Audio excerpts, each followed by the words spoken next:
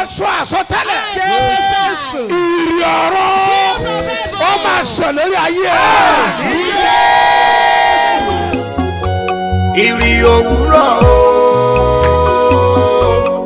kó máa ṣẹ lórí ayé mi. Ìrì òwúrọ̀ Fọ́dún bá jáde lọ, àwọn ẹni ìbùkún ló máa bá pàdé. Bọ́bí tí ẹ bá rìn sí lẹ́gbẹ̀ẹ́, ẹni tí ó máa ṣàánú yín, lórúkọ Jésù, ó yẹ lọ pàdé ọ̀. fún mi. Àdúrà Fọ́dún bí kọ́ lọ́wọ́ láyè. Mo sọ àsọtẹ́lẹ̀. Ìrì ọ̀rọ̀ ó máa sọ lórí ayé ẹ̀. lórí ayé mi kò ṣẹ̀rí òwúrọ̀. Lórúkọ Jésù, ìbọn mi ni láti òkè ọ̀run. Lórúkọ Jésù, ó yẹ kó rọ̀ sórí ìfẹ́ rẹ̀. Kó máa ṣẹ lórí ayé mi. Ọlọ́run ìrì òwúrọ̀ kó máa ṣẹ lórí ilé mi. Bí ọkàn tó sùn, àkókò àdúrà rẹ̀ tó, bọ́lọ́run rẹ̀ sọ̀rọ̀ lónìí o ọmọ. Kí Jésù kó lè fòyìn sáyé rẹ̀. Bí ọkàn tó sùn, àkókò àdúrà rẹ̀ tó, bọ́lọ́run rẹ̀ sọ̀rọ̀ lónìí o ọmọ. Kí Jésù kó lè fòyìn sáyé rẹ̀. Àyìnyàn ọba mímọ́, àyìnyàn olóore wa, àyìnyàn olùgbàlà, ìwọ ṣàlágbára wa. Àyìnyàn ọba mímọ́, àyìnyàn olóore wa, àyìnyàn olùgbàlà, ìwọ ṣàlágbára wa. Àyìnyàn ọba mímọ́, àyìnyàn olóore wa, àyìnyàn olùgbàlà, ìwọ ṣàlágbára wa. Àyìnyàn ọba mímọ́, àyìnyàn olóore wa, àyìnyàn olùgbàlà, ìwọ ṣàlágbára wa. Ǹjẹ́ kí Ọlọ́run àlàáfíà May God of peace yóò wà pẹ̀lú gbogbo ènìyàn be with tó ń everyone. gbọ́ mi That is ní hearing òní me. ọjọ́ àánú. Today the day of mercy. Àṣẹ ni mo fi sọ̀rọ̀ I speak with authority. ní orúkọ Olúwa. In the name of the Àánú Lord. máa yanjú ọ̀rọ̀ ẹ̀. Mercy will settle your Ní case. orúkọ Jésù. In the name of Àánú Jesus. máa yanjú ọ̀rọ̀ ẹ̀. Mercy will settle your Ní orúkọ case. Olúwa. In the name of Màmá the tó ń Lord. gbọ́ mi. Mommy that is hearing Bàbá me. tó ń gbọ́ mi. Daddy that is hearing Ọmọ me. rẹ yẹn. They are your Àánú máa children. yanjú ọ̀rọ̀ ẹ̀. Mercy will settle their Ọ̀rọ̀ case. iṣẹ́ rẹ yẹn. The case of your Àánú business máa and yanjú job. ẹ̀. Mercy will solve Àánú it. máa yanjú ẹ̀. Mercy will solve Ọ̀rọ̀ it. rẹ̀ á dayọ̀. Your case will be a Wàá dẹ̀ ṣe joy. bí ọba. You will reign as Yes. king. Olúwa wa.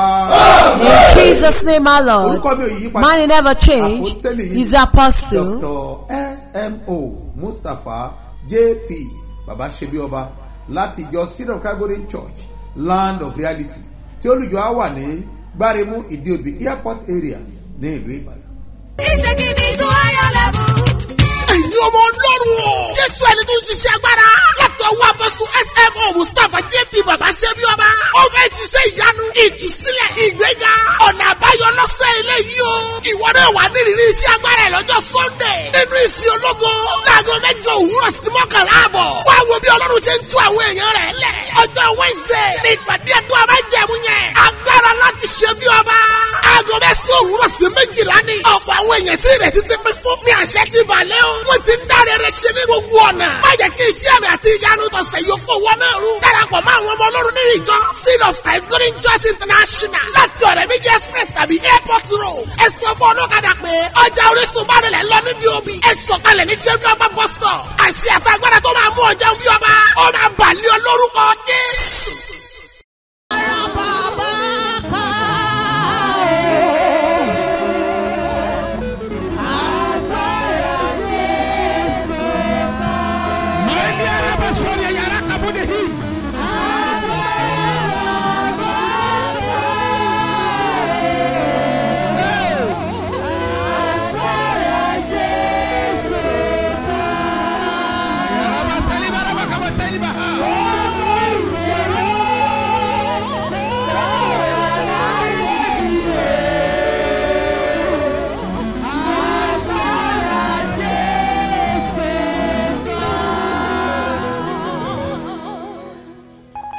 ọwọ́ ọ̀tún sókè. Tap your right hand.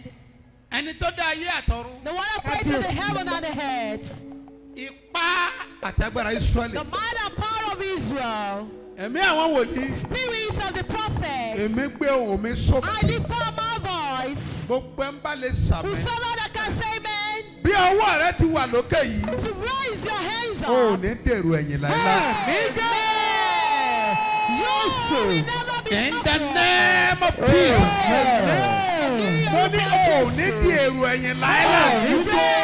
Jésù Olúwa wa. Jesus' mighty name, our Lord. A gbọ́dọ̀ gbàdúrà kan. We must pray a prayer. Kí n tó tẹ̀síwájú ń bí. For I proceed. Ẹ̀mí Ọlọ́run fi kankan dá mi lójú. The Spirit of God has shown me something.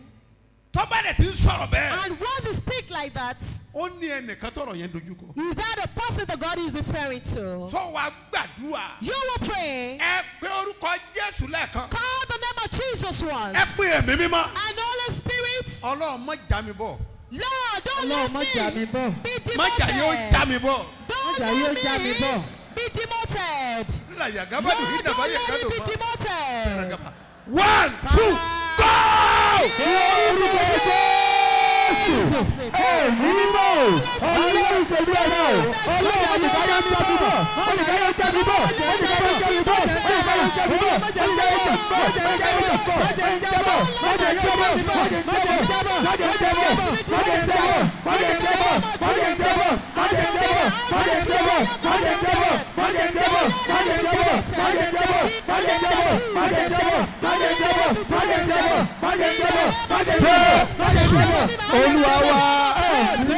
Jesus' name. Ọ̀hún ni mo gbé sókè. I lift up my voice. Ayé ẹ̀ máa dìde. In the name of Jesus. Amen. Thank you, Jesus. Thank you, Lord. He's taking me to higher level. Ẹ̀yin ọmọ Ọlọ́run o. Jésù ẹni tó ń ṣiṣẹ́ agbára. Látọ̀ wá apọ́sítù SMO Mustapha JP Babasebioba. Ó fẹ́ ṣiṣẹ́ ìyanu, ìtúsílẹ̀, ìgbéga, ọ̀nà àbáyọ lọ́sẹ̀ eléyìí o. Ìwọ náà wà nírìírí iṣẹ́ agbára ẹ̀ lọ́jọ́ Sunday. Nínú ìsìn ológo. Láago 8 òwúrọ̀ sí 11 àbọ̀. Wá wo bí Ọlọ́run ṣe ń tú àwọn èèyàn rẹ̀ lẹ̀. Ọjọ́ Wednesday ní ìpàdé ẹ̀dùn àbájẹ̀mú yẹn. Agbára láti ṣe bí ọba. Aago 9 òwúrọ̀ sí 12 ní. Ọ̀pọ̀ àwọn èèyàn tí ìrètí ti pín fún ní àṣẹ ti balẹ̀ o. Wọ́n ti ń dáre rẹ̀ ṣe ní gbogbo ọ̀nà. Má jẹ́ kí iṣẹ́ àmì àti ìyanu tọ̀sẹ̀ yóò fowó náà rú. Darapọ̀ mọ́ àwọn ọmọ Ọlọ́run nínú ìjọ Seed of Christ Golden Church International. Láti ọ̀rẹ́ méjì express tàbí airport road. Ẹ sọ fún ọlọ́kadà pé ọjà Orísun bá rẹ̀ lọ níbi òbí. Ẹ sọ̀kalẹ̀ ní ṣẹ́bí ọba bus stop. Àṣẹ àtàgbàdà tó máa mú ọjà bí ọba. Ó máa bàlẹ́ olórúkọ Jésù. Mo wọnú agbada agbára Ọlọ́run Olódùmarè. I move into the realm power of the Almighty God. Ibẹ̀ náà ni mo ti mú àṣẹ jáde o. That is why I bring out the authority. Gbogbo ènìyàn tó bá rí mi gbọ́ lágbàáyé. Everyone that can hear me from the whole world. Ohun tí mo rán sí ọ ni pé. The word I said to you is Ọlọ́run that máa tú ayé rẹ mọ́. God will renew your life. Ẹ gbọ́ mi dáadáa. Hear me carefully. Ọ̀pọ̀lọpọ̀ ènìyàn ló nílò àtúmọ̀. Several people need renewing. Ọ̀pọ̀lọpọ̀ ìgbéyàwó ni wọ́n nílò àtúmọ̀. A lot of marriage needs rebranding. Ọ̀pọ̀lọpọ̀ iṣẹ́ ló nílò àtúmọ̀. A lot of job need renewal. Ọ̀pọ̀lọpọ̀ ọmọ ni wọ́n nílò àtúmọ̀. A lot of children need renewal. Ibi tó ti nílò àtúmọ̀. Where you need to be Ọlọ́run tú renewed. ayé rẹ mọ́ lónìí. God will renew your life today. Ayé rẹ máa Jesus' fọ́. name. Your life will manifest. Ayé rẹ máa dìde. Your life will rise. Wàá dẹ̀ rí àánú gbà. You will obtain mercy. Jésù Olúwa wa. In Jesus' name, my Lord. Lórúkọ Jésù ti Násárẹ́tì. In the name of Jesus Christ of Nazareth, the one that created the heaven and the earth. Àánú máa sọ̀rọ̀ sáyé ẹ̀. Let's will speak for your Ẹ já life. sí Bíbélì wa. Let's open our Bible Láti wo ẹsẹ̀ oníwúrà tí to ò check ní. our golden verse for today. Inú ìwé Jòhánù orí kẹjọ The book of John chapter ẹsẹ̀ 8. 36 láti máa rí i. Orí kẹrìndínlógójì. Ẹ jẹ́ ká wo Jòhánù Let's check the book of John orí kẹjọ chapter 8 ẹsẹ̀ 36. verse 36. Ẹ wí tẹ̀lé mi báyìí Say pé after me now that. nítorí náà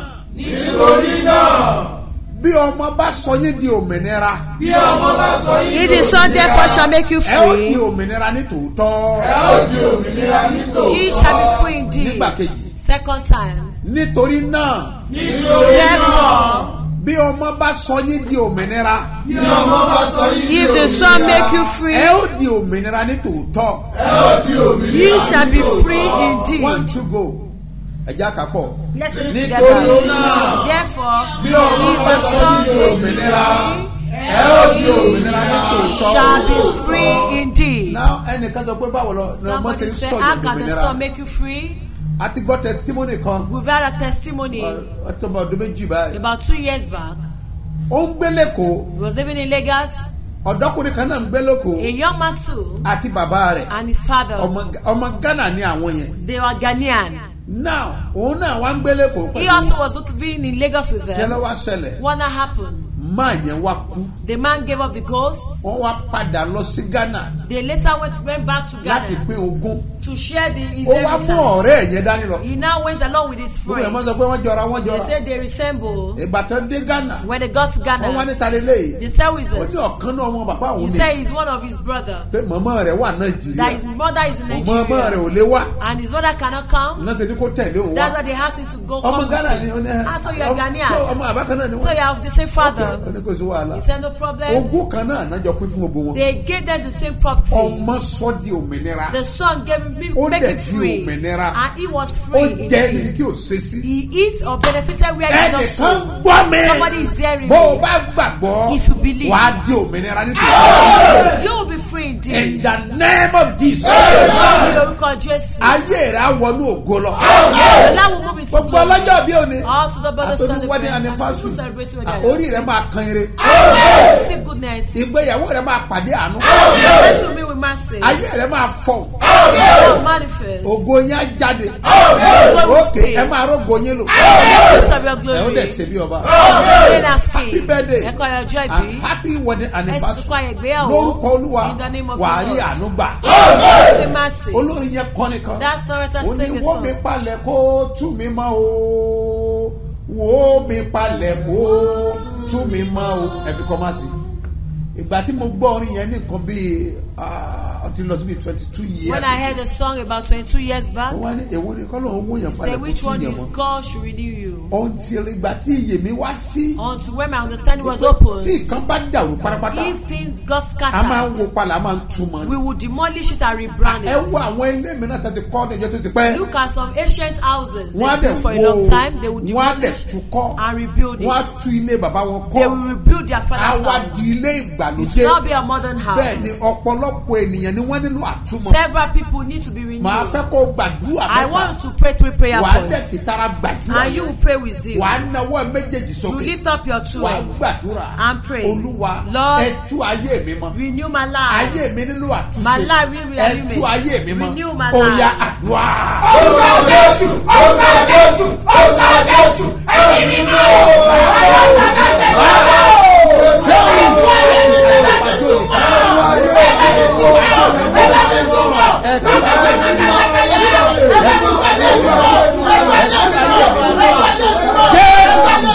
Olúwa wa.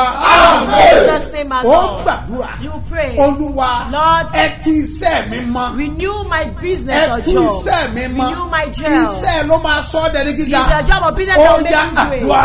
Orúkọ Jésù, orúkọ Jésù, orúkọ Jésù, ẹ̀mí mímọ́.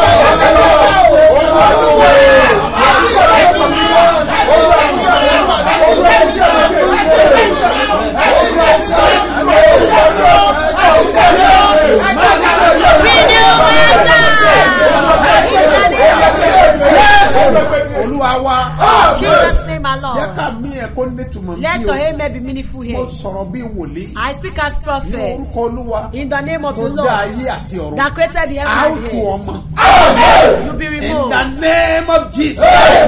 God, Jesus. Ẹ gbọ́ mi sà. Listen to me, sir. Iṣẹ́ tòní mo fẹ́ kó múra kájọ gbàdúrà ní I o. want to get prepared to do today's assignment. Níbi tó bá ti yẹ wọ́n rán àṣẹ jáde. Where I need to send for the authority, I will send it. Táṣẹ bá wá jáde má fi And ṣeré. if the authority has been released, don't joke with it. Ẹ gbọ́ mi sà. Listen to me, Irú sir. àwọn àṣẹ wọ̀nyí. Such authority like this Ó máa ń tú ayé ènìyàn mọ́ ni. is rebuild one's life. Ẹ gbọ́ mi sà. This is Àwọn àwọn ọmọ kan bẹ àrídùnnú. There are some children, they are joyous. Ayé ò ní báyìí tọwọ́ bọ̀. The enemy will not depend into their lives. àìmọye ọmọ àrídùnnú mìíràn tí ayé ti tọwọ́ bọ̀. A lot of joyous children that the enemy has dipped their hands into their lives and has turned to something else for them. ó nílò àtúmọ̀. It needs to be renewed. ẹ gbọ́ mi sà. Listen, sir. mọ́mí ẹ gbọ́ eléyìí. Mommy, listen to this. ọmọ yẹn ó nílò àtúmọ̀. That your child needs to be ó renewed. láti pè lọ́mọ wọ́n máa ń mọ ní. They mold them. tí ayé bá tú wọn mọ́. If the enemy ní removes wàhálà them, máa ń dé. that's when problem will náà come. nígbà tí a tú ni dábàá ti tú ènìyàn dá. When they remove their life, èyàn á wá padà sọ́dọ̀ àṣẹ̀dá. they will now go back to the creator. bẹ́ẹ̀ ní ẹnìkan ló As a dá ọ. potter, is somebody tó that sọ pé created you that kò said sóhun tó ṣòro ṣe fún there òun. is nothing difficult for him to do. bó o bá gbàgbọ́ lélẹ̀. And if you believe in mo this, sọ àsọtẹ́lẹ̀. I prophesy. ayé padà máa dìde. Your life will later rise. máa kan wà There wọ́n was bí a gbogbo man, ni. they bound him with battle. wọ́n bí sínú ogun. He was born into battle. wọ́n bí sínú wàhálà. He was born into wọ́n problem. gbẹ́nu ogun. He was living in battle. ọ̀dáyà rẹ̀ mọ̀. He did not know his Kò dábàá mother, mọ́ ẹ mọ́. neither his father. ṣùgbọ́n ó gbé ìgbé ayé ẹ̀ bẹ́ẹ̀. But he was living his life like àṣẹ that. yóò pàdé adániwáyé. Not knowing that he will meet the creator. ní ọjọ́ tó pàdé The adániwáyé. day he met the creator, ọjọ́ yẹn lè tẹ èyí padà. that was the day his story changed. ẹja lọ wò ní òwe mímọ́. Let's examine the Holy nígbà Bible. pàdé Jésù. When he met Jesus, Jésù wá dá sọ̀rọ̀ ẹ̀. Jesus intervened for ẹni him. tó wà bẹ́ẹ̀ nígbà tá a dá The ènìyàn. one that was there when God created ní man. Jòhánù orí kìíní ṣe wípé. In the book of John chapter 1 that says, àtètèkọ́tẹ̀ ní ọ̀rọ̀ in wà. the beginning there is ọ̀rọ̀ word, wà pẹ̀lú Ọlọ́run. and the word was with náà God, sì ní ọ̀rọ̀ and náà. God was the ní word. ojú ẹ̀ báyìí. Before la him, dá ohun gbogbo. that we created all lẹ́yìn things. ẹ̀. After him, àdá nǹkan kan mọ́. nothing else. náà ó fi àmì ẹ̀ hàn. He showed his Nínú ìwé sign Jòhánù kan in the náà. book of St. John, ní orí kẹsàn-án. chapter 9. gbọ́ dé ẹsẹ̀ kẹfà. When he got to verse kí 6, Jésù ṣe fún màá yẹn. what did Jesus do Yes. to that man? nígbà tí ó sì ti wí bẹ́ẹ̀ tán Yes. ó tutọ́ sílẹ̀ ó tutọ́ sílẹ̀. His ó sì fi sọ́nà ṣe àmọ̀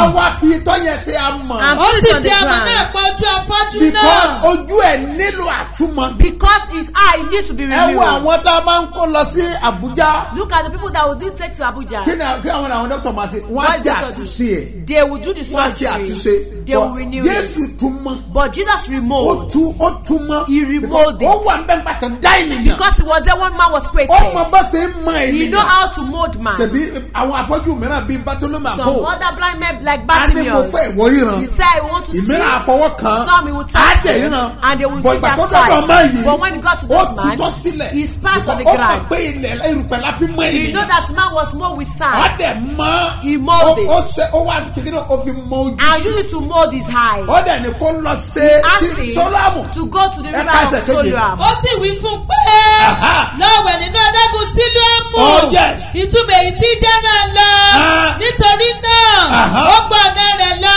Oh, yes. ó wẹ̀ Aha. ó sì dé ó ń ó ríran dẹ̀ ríran He kedere see nígbà tó clearly padà wá. when he came back. Because Torí pé ó pàdé adániwáyé. He met the creator. ó pàdé ẹlẹ́dàá. he met the creator. a dẹ̀ tú ayé ẹ̀ ṣe. And his life was renewed. Gbọ́ mi dáadáa. These are Jẹ́ n things sọ to eléyìí me. fún Let me ẹ. tell you this. àwọn nǹkan wọ̀nyí. All those things. ó ń ṣẹlẹ̀ síbẹ̀. Still happen, still exist. ìlà ń pè ní testimony. That's what we call testimony. nígbà Ẹ̀rí. tí ẹnìkan tó bá dọ̀nà ẹ̀rú. When they scatter somebody's way, tí Ọlọ́run wá dá sí ayé I'm ẹ̀. going to intervene for his life. ìyanu á wá ṣẹlẹ̀. Miracle will not take place. á wá mú testimony ẹ̀ They will now wá. bring their òun testimony. ni àwọn ẹ̀rí ńláńlá tó That máa ń was gbọ́ all yẹn. those capital miracle that ẹ you gbọ́ mi hear. sà. Listen to me, mo sir. fi eléyìí pé ọ́. I call you with bọ́ ọ us. bá wà ní Port Harcourt. If I'm in Port Harcourt. tó wà ní Uyó. That's Uyo. tó wà ní Ìbàdàn. You are in Ibadan. ọ fojú kan wòlíì o. You will see the prophet. orí ọ̀fẹ́ ni. It's a privilege. bẹ́ẹ̀ ni. Yes. ó ní ẹ máa gbé inú mi. He said, abide in me. èmi ó sì máa gbé And inú I yín. also in ẹ you. máa gbé inú mi. Abide in me. èmi ó sì máa gbé And inú I yín. also abide in ẹ gbọ́ you. mi sà. You listen, the sir. same Jesus. Jésù kan ó náà. ní iṣẹ́ tí èmi ṣe. He said, the work I do. ní ẹ̀yin ó ṣe. You will do àti also. ètò ga jù And ètò èmi greater ṣe. work that ní I ẹ̀yin ó ṣe do. You pẹ̀lú. shall do also. Ọlọ́run fẹ́ lo wòlíì rẹ̀ fún God ọ. wants to use his prophet for you. iṣẹ́ rẹ tó dàrú Your yẹn. business that's ó scattered. nílò àtúmọ̀. You need to be renewed. Bẹ́ẹ̀ni. Yeah.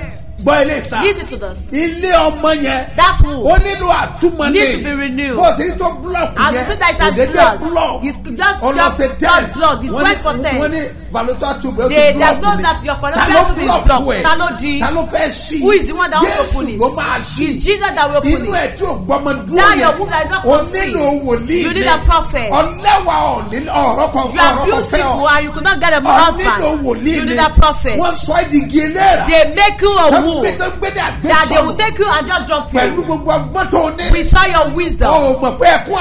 You don't know that you are just crying lonely. It can never help you. You come and have a encounter with the prophet. The Lord needs to give you an oil. It's a special one. Yes. If I protocol, anywhere you are, God wants to renew your life. He wants to renew your business. Don't you think you cannot come up with your position again? You need a prophet. Whatever will cause a task, let's meet in Pentecost. And where will we meet? In Pentecost. Reason to do. As on our headquarters. That's where we meet. Branch 1. That's where we meet. The Unity Hall. As Unity Hall. Along East-West Road. Along East-West Road. Before Elliot Bridge.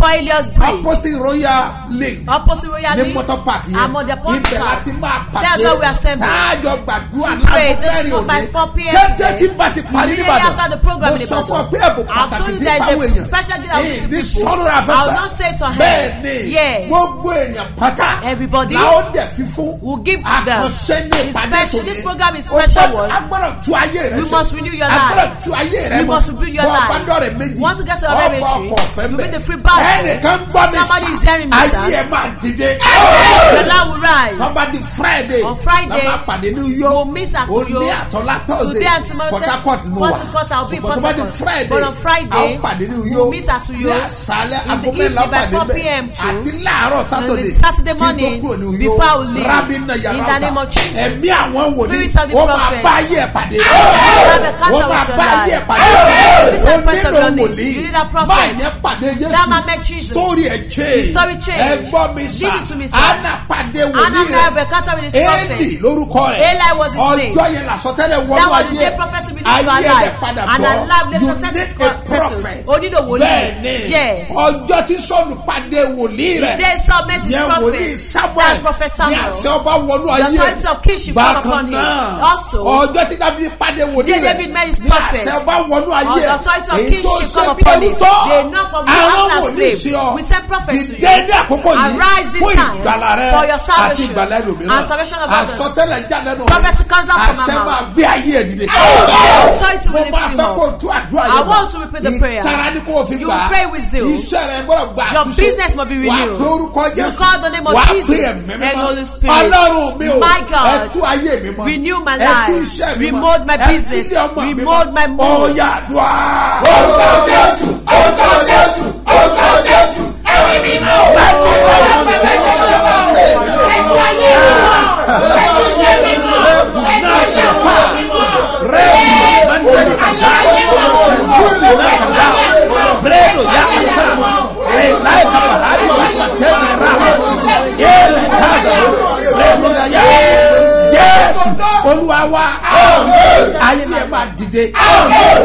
Ìpàdé agbára síbi ọba bọ́sẹ̀ wà lẹ́kọ̀tà bẹ́ẹ̀ ló wà ńlọrin ó wà ní Abẹ́òkúta 1-2-3 bẹ́ẹ̀ kan náà ó wà ní Òṣogbo ó dẹ̀ wà ní Iléṣà lágbára Ọlọ́run ó wà bákan náà èyí tẹ́ bá wà ní Gwanda ìpàdé wà lónìí yẹn ní ìrọ̀lẹ́ ó dẹ̀ wà bákan náà ní Dúzè lónìí yìí àti ní Yànyàn àṣẹ Ọlọ́run bó mi sọ àṣẹ máa gbé ayé ẹ̀ dìde àṣẹ máa gbé ayé ẹ̀ dìde Port Harcourt kò tó bọ̀ láàárọ̀ àṣálẹ́ lọ́gbẹ̀ pàdé gbogbo tó bá wà ní Port Harcourt àti agbègbè rẹ̀ jájọ pàdé kájọ pàdé ló kọ́ Olúwa ayé rẹ̀ máa dìde mo súre fún ọ yóò ní ọjọ́ àánú ayé rẹ̀ máa bá àánú pàdé wà á bá àánú pàdé wà á bá àánú pàdé wà á bá àánú pàdé wà á bá àánú pàdé wà á bá àánú pàdé wà á bá àánú pàdé.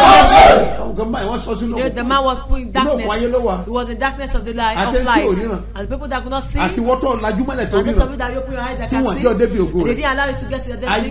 This wicked word, they placed him in a spot. One can be somewhere for the man was been there for 38 years in a spot. Yes. Even Anna was working there to scale him. But it was delayed. The waste at times was delayed. A lot of wasting of your time, of the time of of your life is enough. You need to rise for your salvation. As the Lord leads you and His Spirit leads before the Lord. The one that I stand, that will rise. Stretch your hands now. All of you that will do your blessing offering today, according that the Lord has spoken. Some people will pay your service 100 naira. They will pay for themselves, for their wife, husband, and children. Very, very important. It's also pataki. Choose this. You know that you touch your children, you touch cars, and you need to ask for renewment, a renewment of your job and business in the name of Jesus. All of you that do this, I said you stretch your hand forward. Blessing will come soon. We have a lot of testimonies. Why first? Yes. Part of the people that will share this testimony. Number one. In the name of Jesus. As Rise or support this ministry, support you. Somebody said that he can pay coming off. Yes, he can pay. In the name of Jesus. In the name of Jesus. The coming out of this ministry. Lift you up. Jesus' name, my Lord. Because I lays this in your heart to be a partaker with this. Write this account number. 3032670285. Yet again.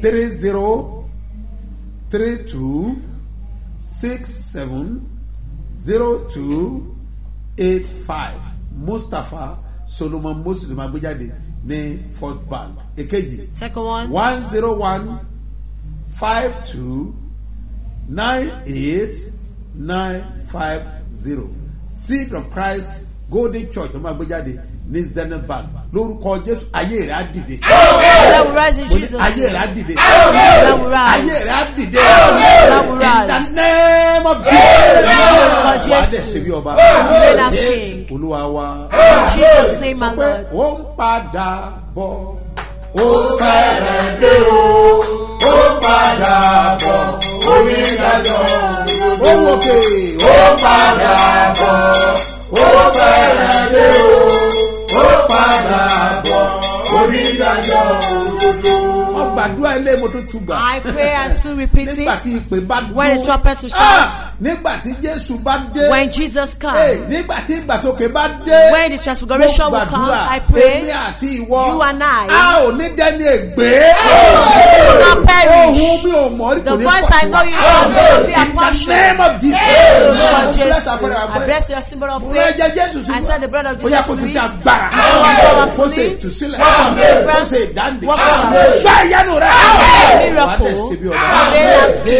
Olúwa wa. In Jesus' name, my Lord. Wà á kọjú sẹ́nẹ̀. You face somebody. Ìdá lójú pé. Assure the darkness. Testify. He's taking me to higher level. Ẹ̀yin ọmọ Ọlọ́run o. Jésù ẹni tó ń ṣiṣẹ́ agbára. Látọ̀ wá Apostle SMO Mustapha JP Babasebioba. Ó fẹ́ ṣiṣẹ́ ìyanu, ìtúsílẹ̀, ìgbéga, ọ̀nà àbáyọ lọ́sẹ̀ eléyìí o. Ìwọ náà wà nírìírí iṣẹ́ agbára ẹ̀ lọ́jọ́ Sunday. Nínú ìsìn ológo. Láago 8 òwúrọ̀ sí 11 àbọ̀. Wá wo bí Ọlọ́run ṣe ń tú àwọn èèyàn rẹ̀ lẹ̀. Ọjọ́ Wednesday ní ìpàdé ẹ̀dùn àbájẹ̀mú yẹn. Agbára láti ṣe bí ọba.